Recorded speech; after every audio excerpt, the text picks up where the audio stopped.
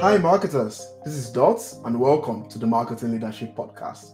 With me here is Oluwafemi Adeniba, the Executive Director of Sustmark Consult, and we will be talking about a roadmap to performance marketing efficiency.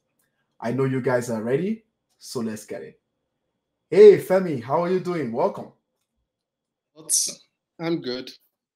Yeah, great. It's really an honor to have you here on this episode, and we can't wait to get a lot of your marketing wisdom there. So, can we really start from you telling us about yourself, your background, your role, and how far you've become when it comes to your career as a marketing leader?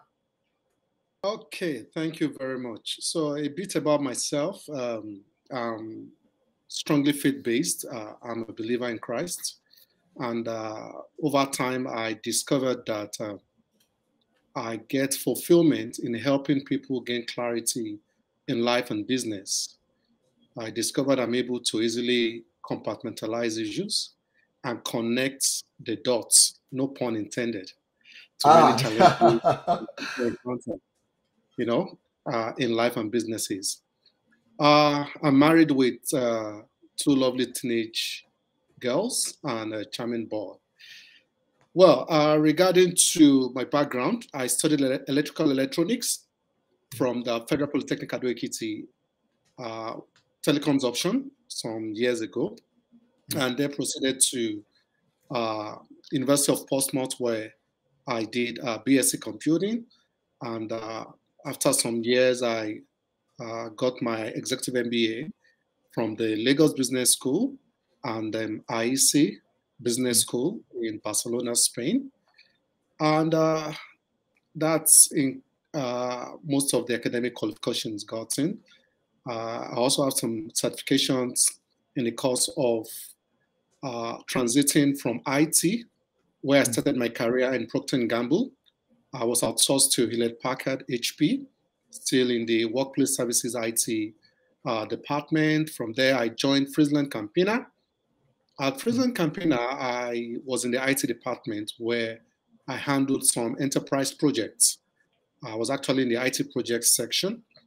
And after a while, I actually became restless, and there was an opening in marketing where I became the first media manager, and the role was enriched to event and sponsorship.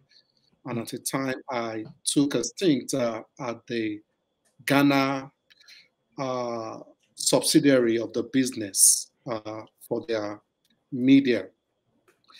I left paid employment some years ago, 2014 to be precise.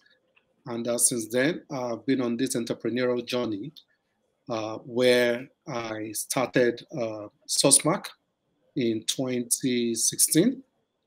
And in 2018, I was called upon by one of the top three global media buying companies, Starcom Media, uh, Starcom Media, to help reorganize their business. And at the height of the pandemic, I had to leave the place and came back to my business, Sustmark, where I lead the team as the executive director, more responsible for strategy, and innovation in the business. I hope that answers your question. Absolutely. And if you're listening here, I want to give you guys a behind the scenes. So during the prep call, Femi was saying, why me? He was asking me why me. And you guys can actually see why him. If you can hear why him. If either you're watching this or you're viewing this, you can hear why him. That's quite a wrap. Like, you've got quite a great experience with different organizations that are international, conglomerates and enterprise in nature. So it's great what you've done. And right now you help, and I think it's fun for you at this point, helping companies around the world. Can you Yeah. tell us about that and how that's going so far? Yeah. Thanks, Dot. So helping company globally, it's fun for me, like you said. But beyond fun, also I also earn money from it. But there is a give back part of me which I began last year, It's a 30-minute clarity session with business owners in the SME space, where I engage with business owners to understand what their pains are regarding to the aspect of marketing. And it will surprise you to know that a lot of business owners think of marketing as an afterthought. Yeah. You know, they don't think marketing at the point of building the business. They are more engrossed with the products than how will I market it. You know, not many of them are acquainted with the BMC model of business analysis. So when every section and input of the BMC, the canvas is well linked together, the aspect of marketing will be clearer. So for the few that are a bit intentional about marketing, you know, I also discovered that they were not very clear as to what the picture of success is going to look like. So you're doing an activity which, for one reason or the other, you don't know how to measure. So when the output is coming out, you don't even know if it's working or not. And for the few that seem to understand, you know, they don't know how to further optimize what is working. So that session for me is very enlightening for me and also very enriching for them. Opened my eyes to a similarity that cuts across business owners regarding how they handle marketing. Yeah, I think people assume, oh, I use Google every day. I'm on Facebook. I'm on LinkedIn. So I should be able to market. There is no appreciation on the science of marketing. There is no appreciation that when it comes to ranking industries that have made so much money in the history of mankind, that marketing ranks in the top, in the very, very top, you know. So I think, you know, having you in that space, and, you know, I think this is something that is worthy of emulation from my perspective as well, is helping to clear up that mindset to say there is a science to this and there are steps that need to be taken. And, you know, I was interviewing someone recently and said, you know, and she said, marketing is a lot of work. It's not like you do it haphazardly. You know, there's a lot of strategy, there's a lot of implementation, there's a lot of labor, there's a lot of transparency required, and transparency is not easy. So yeah, I do agree with you on that. So now let's get into the topic at hand. Roadmap to performance marketing efficiency and doing more with less. So what is performance marketing efficiency? Wow. You know, Dots, there's so much buzzwords flying around, you know, nowadays that people seem to get so entwined with the buzzword and they lose the meaning of the term itself. So before I delve into performance marketing efficiency, let's even talk about performance marketing itself. What is performance marketing?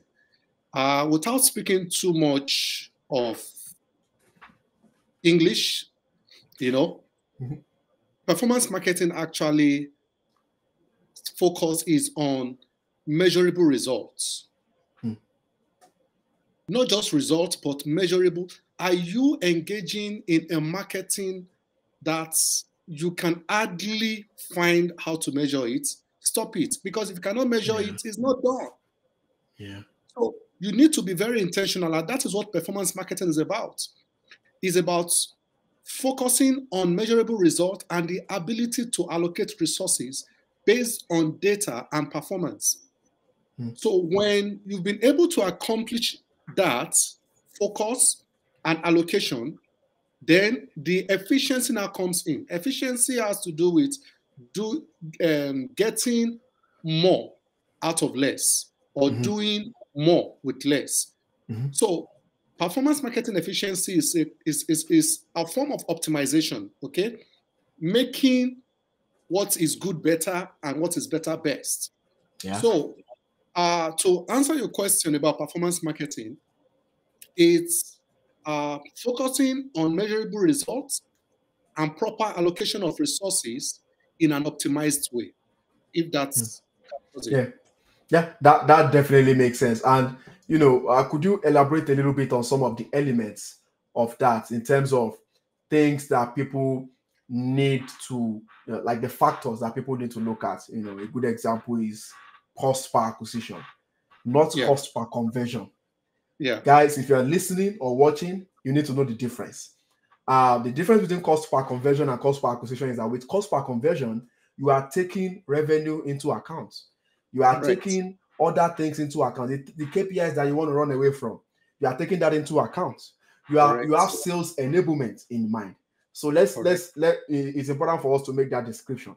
So what are some of the other factors of performance marketing that you like to talk about?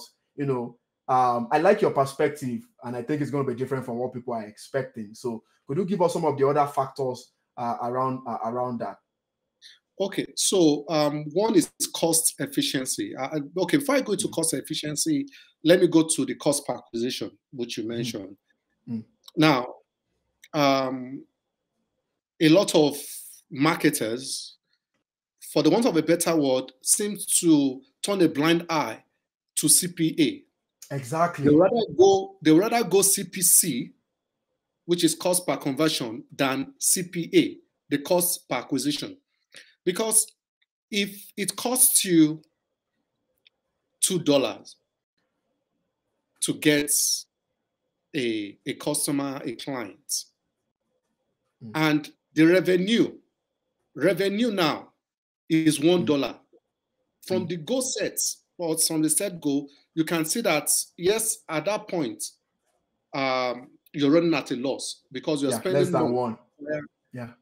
To acquire that customer. So in the acquisition of that customer, depending on the dynamics of your pricing point, because the other thing that also needs to come into play is the lifetime costs, or the lifetime value rather, of that customer. So if in the course of when you project the lifetime value, calculate the lifetime value of that customer, and as a proxy to what other customers are doing, if you don't have your numbers right, and you're just looking at the cost per conversion, from the cost per acquisition, your CPA, you will quickly know how best to optimize, which is where performance marketing comes in. It's about focusing on efficiency, focusing on what is working and how to make it better. So that's regarding cost per acquisition. Then the other thing is about cost efficiency. Now, cost efficiency looks at how best can I make use of the budget allotted, for me regarding this campaign. So you have your budgets, your time, and manpower. All these are elements of cost. And if you're only looking at the cost in terms of the USD, and you forgo the time and the manpower, then you've not fully captured the cost in running that marketing campaign. So efficient performance marketing, will make the most available resources maximize their impacts on outcomes. I want to end with that. Yeah, absolutely. I like the way you have broken this down. And, like I always say in a few of my episodes, please, if you're listening, don't call yourself a growth marketer if you're not thinking about revenue. Don't call yourself a growth marketer if you are not if you're not working with sales. Don't call yourself a growth marketer if you are not being open and transparent and sincere at, if you listen to what Femi said there, he gave an analogy of a loss. Let me drum a bit on that. Even if you are running at a loss, the process of determining that with full transparency and knowing what to do about that is valuable. And that makes you the growth marketer. Don't call yourself a growth marketer if all you care about is impressions. Some people will say cost per impression, as if it's something valuable, or you're a CPC guy. If you are not thinking about revenue, if revenue doesn't keep you up at night as a marketer, don't call yourself a growth marketer. In fact, let me just quickly chip in here. Yes, please. Growth marketing, the rationale behind it is experimental. Is about finding what works. Is about testing all channels to find the one that works best. Yeah. Testing Optimization all channels, and testing. Correct. Testing all channels to know the one that delivers the best. So if you call yourself a growth marketer and you are not interested, because delivery also has to impact the business. We're not talking of soft metrics now. Exactly. Revenue is one of them.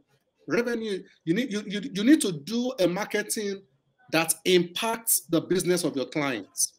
When you are conversing, begin to ask yourself, which of these channels, in addition to all other soft metrics, which one will also deliver the revenue? So I just thought to chip in that. Femi, on a lighter note, we have to make a pact in this episode that, we are going to stay together in this, because we are going to get a lot of flack online with regards to, what it takes to become a growth marketer. We are going to get a lot of criticisms, but we are going to stay the course. It is a course we have to stay. Marketing leaders like us need to change the mindset of others to get into that deep end, the deep end that they've always run away from for many years, and become the marketer that grow companies. They become the marketer that delivers, commercial value. Are we together on that, Femi? Oh, sure. We're Good. together on this. Awesome. That sounds good. When it comes to, marketing return on ad spend and performance marketing efficiency, let me put it this way. People think performance efficiency is financial. Would you agree with that? Yes, no, maybe, and why?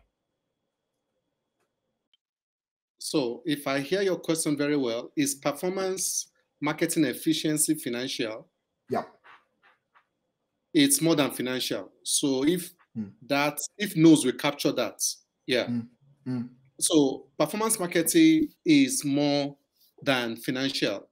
Financial is just one of the elements that you capture in performance marketing efficiency. So in terms of the financial efficiency is the return. The return on investment regarding that campaign. Yeah. Okay. So are you talking like ROAS? Is that kind of what you're talking about there? And would you want to elaborate? Okay. So because a lot of people confuse ROAS with ROMS. So ROAS, which is the return on advertising spend, it's more focused on a campaign which you are running. While ROMS, return on marketing spend, actually encapsulates, all what you have invested or spent as in the course of your marketing activity. So while the ROAS focuses on campaign, ROMS, looks at a global marketing activity. And because there are other marketing operations that come under ROMS in addition to your advertising spend. So I just want to quickly clear that ROMS and ROAS are totally different metrics, and one is a subset of the other. I think marketers can chase both. I mean, as your career grows, you can become more of the ROMS guy, but ultimately you need to start from somewhere. And starting from having that immediate ROAS is even great for your mindset, for your career, for the value you are driving. And then over time, you can start to, in the process of determining cost per acquisition, you are looking at what is the cost involved in including a lead nurturing executive, for example. What is the cost in including some of the other things?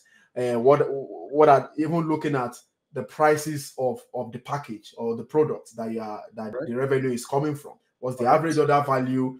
What was the lifetime value like? What's the, for example, the investment in that product? You know, cost of goods or services sold. I hear somebody here might be telling me, this is too much for me, but it is what it is. You know, Yeah, it is. if you can nail ROMS, like Femi is saying, the sky is the limit. When you speak, people listen. Do you agree You know with what? that? Flo? Yeah, I Yeah. do. I do. You know what? It's interesting that a lot of people limit marketing to brand marketing.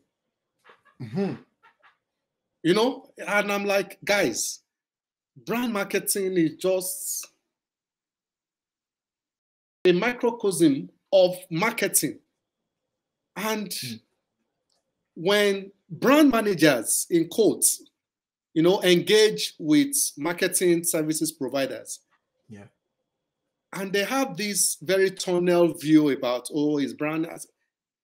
I agree with you, branding, but in addition to branding, there are other activities that add up to help build your brand. Mm-hmm. So you need to further upgrade, you know, yourself beyond just brand management, thinking that it's all about brand marketing.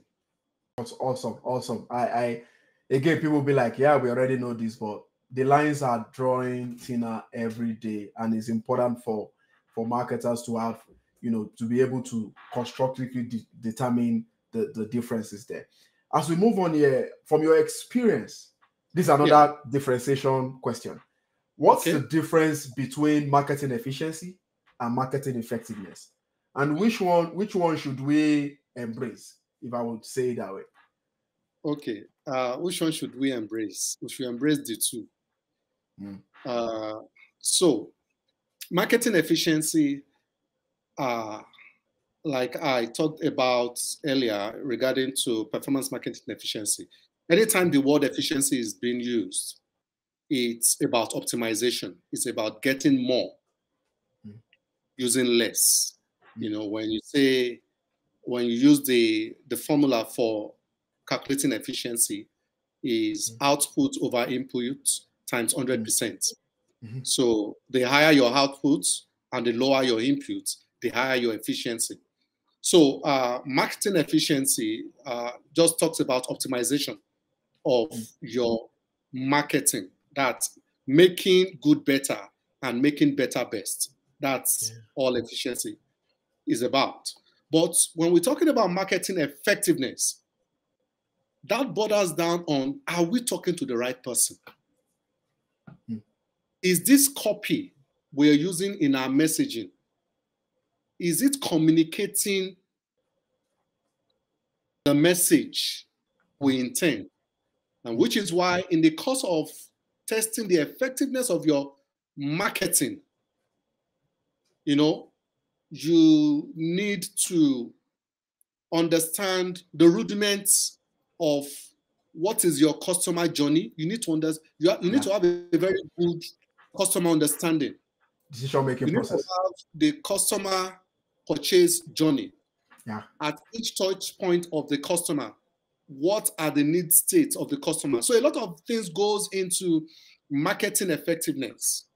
It is when you've ticked all the boxes that, okay, I'm talking to the right person, I'm using the right medium, you know, I'm reaching the consumer at the right time, at the right mood, then marketing efficiency can now kick in.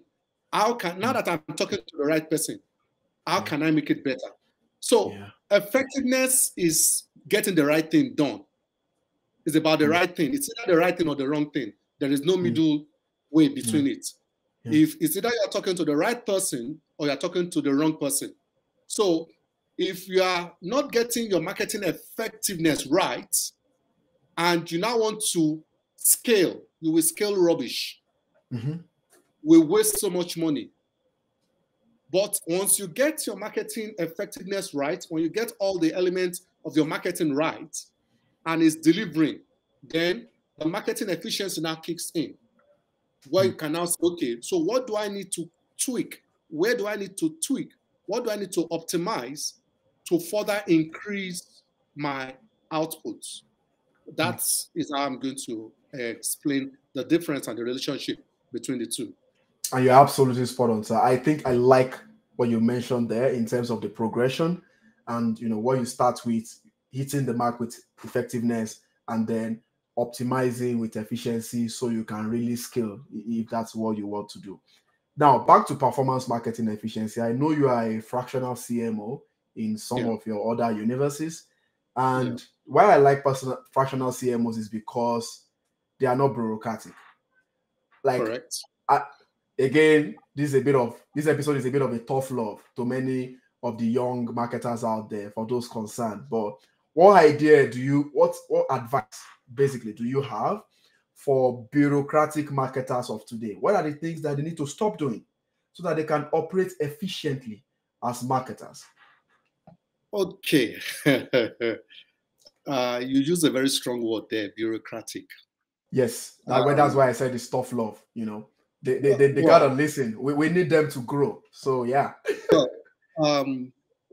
Firstly, I want to say bureaucratic marketers found themselves in a bureaucratic environment.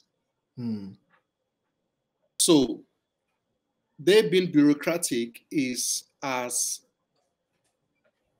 a result of the environment in which they found themselves in. So they are in a system that is first level bureaucratic. So it's not about the marketers, if we have to be very objective. Okay. Makes sense. They find themselves within a constraint that doesn't allow them to express themselves the way they would love to. So, and bureaucracy, for me, if I want to find another word for bureaucracy, is too much control. Control itself is expensive. Then when you now have excessive control, you can be so sure you are incurring so much cost. If there is a way all these bureaucratic systems can monetize the impact of their bureaucracy or red tapeism, bottlenecks on their business, they will think twice and remove all the bottlenecks in these processes. So bureaucratic marketers, in the course of justifying their spend, is all first about results that can be measured. Yeah. Okay. So performance marketing would deliver that to you if you are looking for measurable results, because the essence of it is that you are intentional from the start and you are aligned on what are the things we are measuring and how are we going to measure. Because it's possible for you to have one activity and have different perspective of how to measure it. But if you are aligned from the goal set that, look, this is the activity we want to embark on, and this is how we've agreed to measure it. Not that the marketer has his own idea of how it should be measured, and the service provider also has a way he or she thinks should be measured, and they both go their various ways, and you now come back and you start battling. No. I always prefer, okay, this is it. From my own view, this is how you should measure it.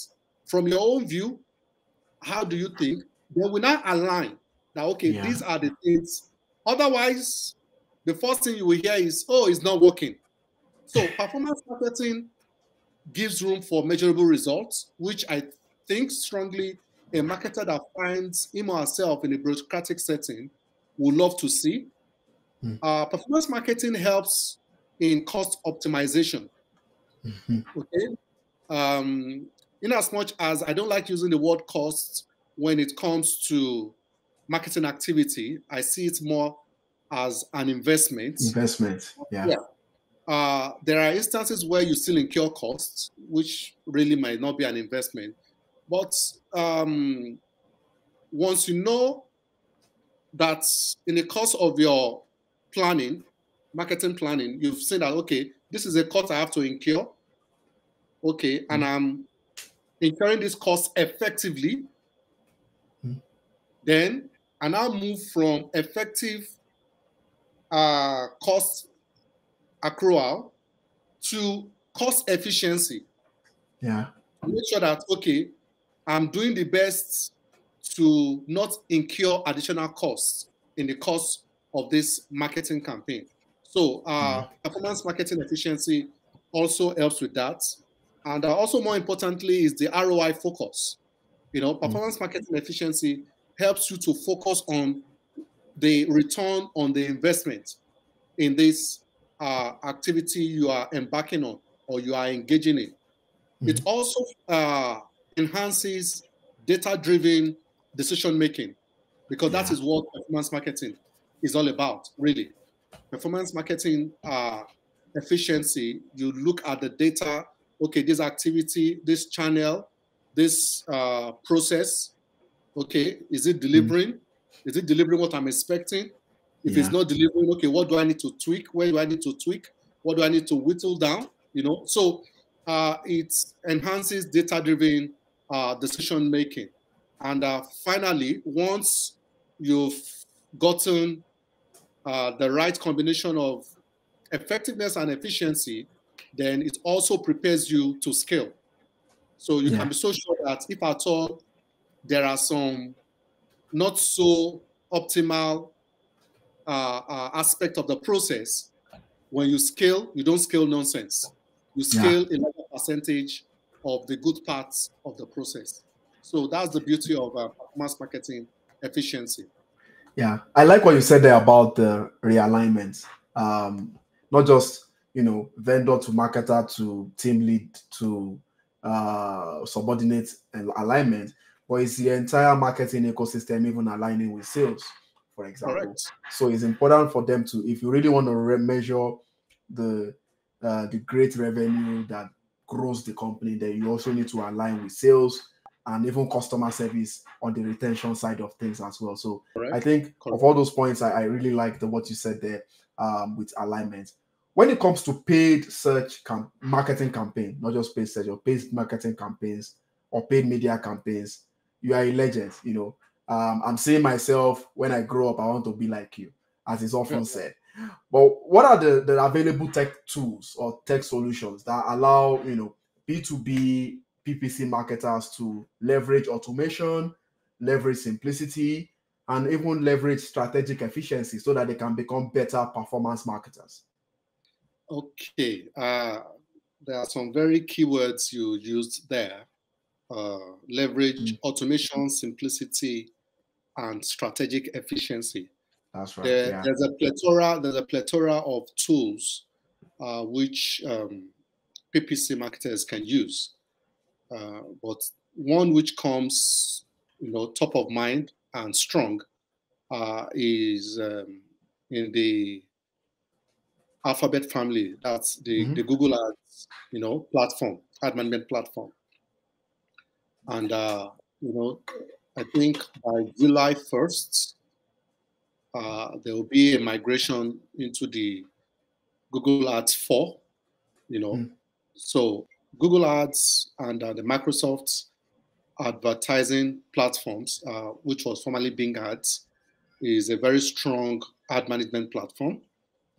Coming to automation, marketing automation systems for PPC, we have the likes of HubSpot, Marketo, which allows you to synchronize your campaigns and target specific audiences, to optimize your spend.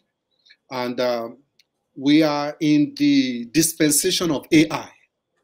Yes. So there are a lot of. It's definitely in these days. Yeah, there are a lot of AI coming in, while some are afraid that AI will take their jobs. My belief is that AI will not take your job. It is the person that knows how to use AI that will take your job. It's the person that knows how to use AI that will take your job. Because personally, I just see AI as a tool. I don't know if you remember back in the days, here in Nigeria, calculators were not allowed, in schools. Yeah. At a time, we were told we needed to learn how to use what we call four-figure tables in calculating logarithmic calculations. But there were calculators that could do it. Why put us through the pain of using a four-figure table when we can use? So where's the four-figure table today? For heaven's sake! Exactly. Yeah. So there are a lot of calculators out there.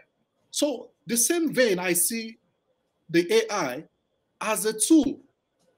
So it is the more you make yourself acquainted with your calculator that you'll be able to exhaust the features on the calculator. Yeah. So also with your AI is just a tool. It's like your normal cutlass. If you don't use it, it won't get sharpened. So the more you use it, the more you can, bring up some very good skills in the use of your tools. So I hear so much noise about AI this, AI that. I said, guys, just think of AI as a calculator, and your life will be much more at peace. So there are a lot of AI-powered optimization technologies for PPC marketers out there, a lot. There is the Adobe Advertising Cloud and that of Acquisio.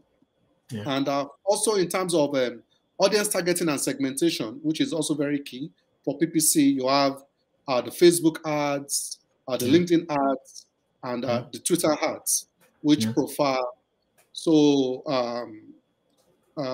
ad targeting options. For conversion tracking and analytics, Google still stands tops. And I just want to say to every PPC marketer out there that technology is just a tool.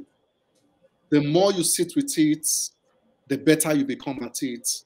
And with time, the tool itself will not replace you. It is the person that knows how to use the tool that will replace you. Yeah, I like your perspective about AI. When I have these conversations and AI comes up, I would like to see how people respond. And you are well in line with the kind of responses I'm expecting. Ultimately, AI will not take your job if you are at the strategic end. You are the master. Correct. AI is the servant. You tell it what to do. You run it.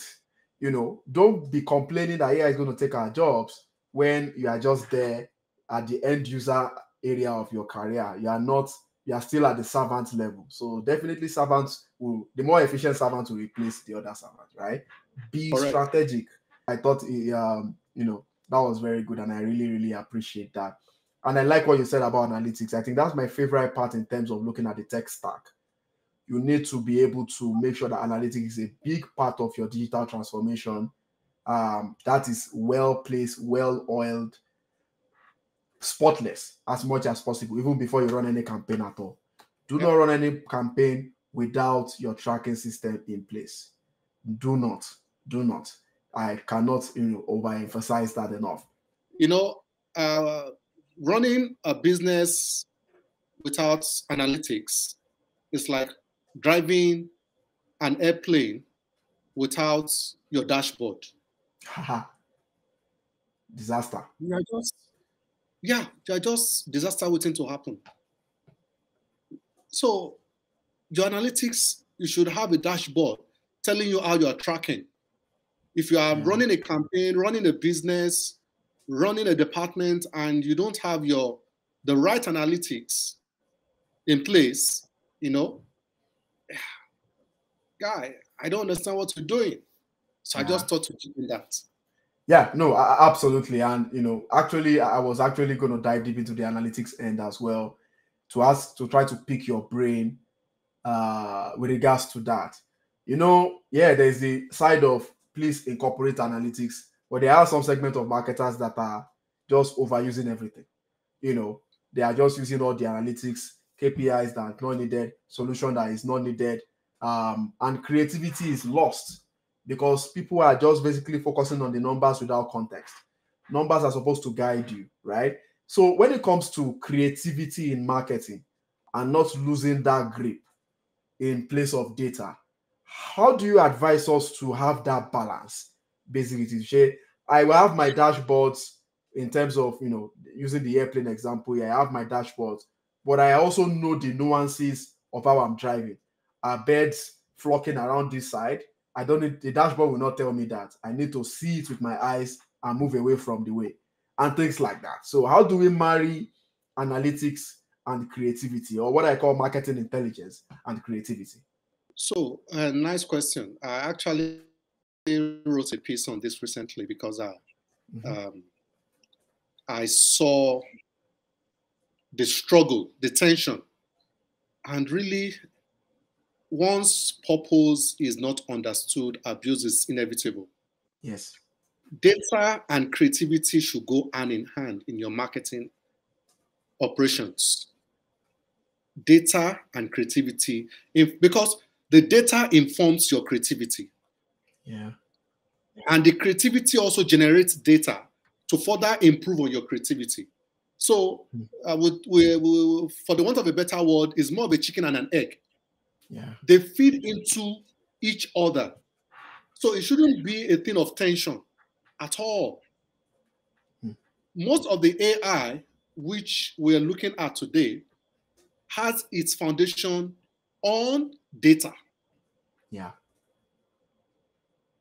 The large language modeling, data. There is a huge amount of data sitting at the base of every AI. They were made to learn so much data. And the more data, the more creative they will be. So there shouldn't be any tension, actually. It is only when the marketer is not opened to new ideas and new opportunities and new possibilities that we have this tension. For a well-informed marketer, there should be a sync between creativity and data. Interesting. So I like the AI model you used there. AI is creative. Everybody's saying AI is as creative as the human. You can write like a human. Right. You can draw like a human. But it's not Correct. just drawing alone. It's drawing based on data. So data should Fantastic. inform the direction of your creativity.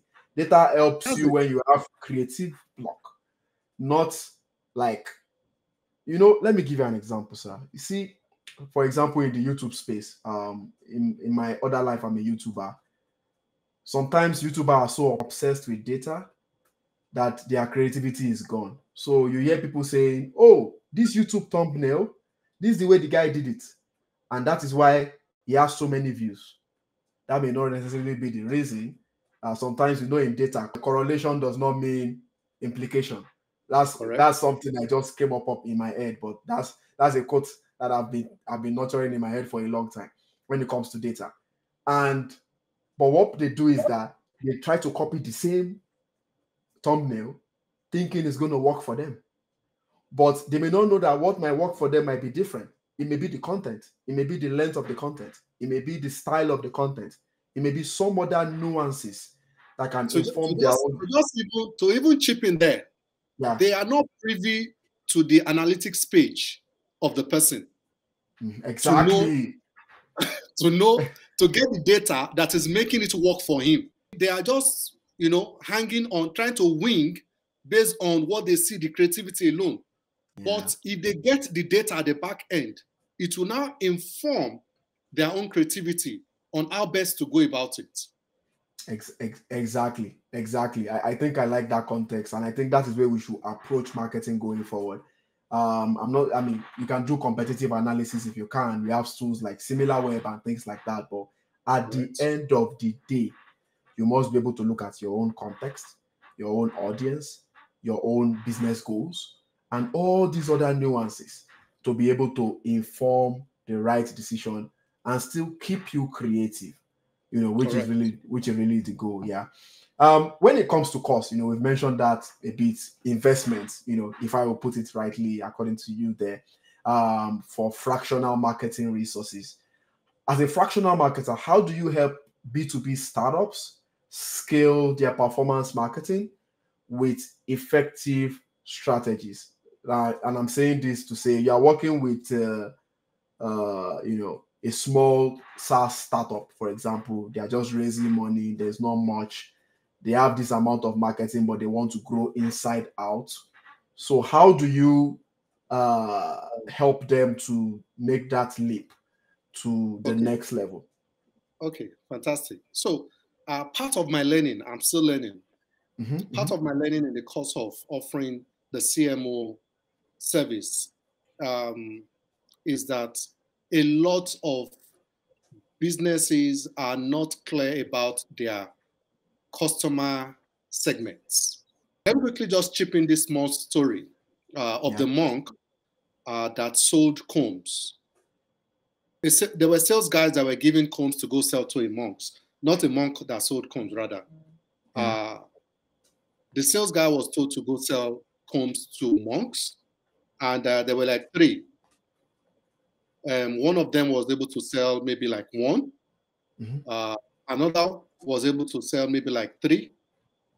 Then the third guy, I think, was able to sell hundreds.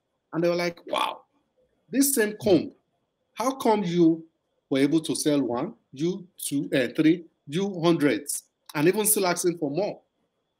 Now, the understanding of the targets, the customer segments, will inform how you will deliver the proposition.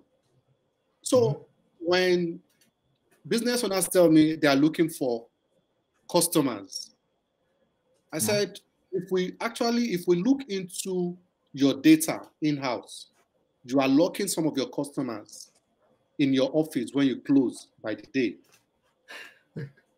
They were like, I said, yeah. Because some guys are already buying. Who are they? How well do you know the persona of these people beyond them just buying? If you are capturing the right data, you will know the frequency of purchase, the basket size, which these people. So there is enough data in-house to help you make informed decision on crafting your buyer persona. And from the analysis of the data in-house, you'll be able to segment the various customers, and the one with the highest, the segment that delivers the highest return to you. So one of the things I start with, in terms of helping them to be more cost effective, is focused on their audience segmentation. They need to understand who their customers are. Then we also now try to leverage on digital marketing channels. Now, many people think because there's so much activity on digital marketing comprises social media marketing, internet marketing, mobile marketing, they say you can do it yourself, DIY. They just go in, they burn money, they burn money, and they come out. It's ridiculous. When you go to a barber shop and you see the barber doing his thing, you think it's very easy until you handle the clipper and you find out that it's not as easy as you thought. Digital marketing is a skill that it looks easy, does not make it easy. You still need to train yourself. So we leverage digital marketing channels that are more contextually relevant for their audience.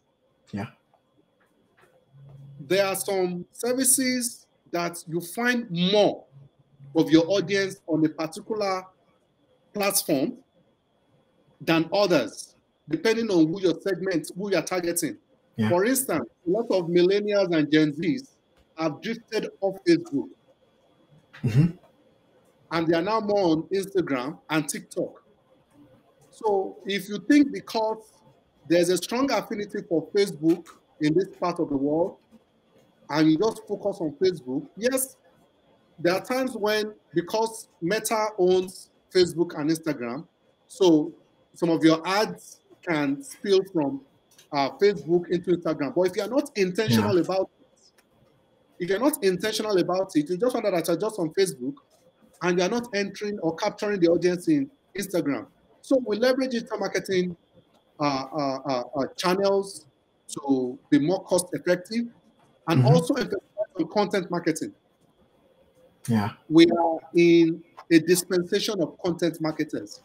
The traditional way of advertising is gradually losing its steam to user-generated content. That's right. So we leverage on how can you engage with your customers, your existing customers, to draw in more customers. We also look at collaboration with partners and affiliates. And in all of this, we go back to our dashboard by measuring continuously that are we on track? Okay, which one is not delivering that we thought would deliver? If it's not delivering, okay, is there something we can do to optimize? If it's not working, we pull the plug on that, plow the budget into another channel, and like that. So it's a continuous measuring and optimization of our activity. So with all that put together, I think we are able to get to a place where these small and medium-sized businesses are able, to tap and squeeze a lot of value from this fractional CMO solutions which we provide for them. Absolutely. And that's beautiful. That's beautiful. If you're listening now and you want to, get all that again, just again, rewind, take notes, because this is how to do it. In being a fractional CMO allows you to scale. You don't have to be a fractional CMO officially as a service. You can be a fractional CMO even within your organization as well, and be that go-to efficient guy that the company cannot grow without. Femi, it's been an honor, having you on this podcast, and I'm hoping, Thanks. in the next couple of months we can even have you back, if possible, because I really enjoyed this. So where can our B2B marketers find you? If they need help marketing at scale. Okay, I'm very strong on LinkedIn. So you find me on the linkedin.com/in/Oluwafemi Adeniba is one word. Then you can also do me an email at briefs spelled as B for ball, R for Romeo, I India, E England, F Finland, S for Switzerland, briefs at sustmark.com. And also you can find me on an alternate email, oadeniba@gmail.com. Quickly before I go, let me give a background to the name of the company, Sustmark. Oh yeah, that would be interesting. Please do. Yeah. So before venturing out of paid employment to start my own thing, one of the things I see cutting across a lot of businesses doing marketing, promotion, and advertising was the fact that there's a complaint that it's too expensive, it's too capital intensive, I don't have money. And as such, you find businesses and companies just engaging marketing campaigns once, and that's all. Yeah. And I'm like, no, that is not how marketing should be. Marketing should be sustainable, should be ongoing, should be consistent. It's like a plane trying to take off, and once it gets airborne, you just pull all the fuel, you leak all the fuel, it crashes, and you now start all over again. So Sustmark is a coinage of sustainable marketing. So I've always been like, okay, how can we make marketing more sustainable? And as time went on, there was the trend or the concept of ESG also grew, environment, sustainability, and governance, So, and which is also an interesting part of also an area where we are developing capability and capacity right now so that we can help marketers see the ESG angle of their activities, So I just want to chip in that there. Yeah, and I think that's the trend even till the end of the decade. I've seen a lot of people mention running ads as a function of your carbon emission and things like that. I think I find that interesting. So we'll see how that goes. Guys, if you're listening, thank you for your time. That's all that we have for today. See more episodes at dotslovesmarketing.com and subscribe to Marketing Leadership Podcast on Apple and Spotify. Till next episode, connect the dots. Thank you for listening to the Marketing Leadership Podcast, brought to you by Dots Loves Marketing. There will be links to any resources mentioned in today's show notes. If you enjoyed this episode, please leave a 5-star review and be sure to subscribe so you never miss an episode.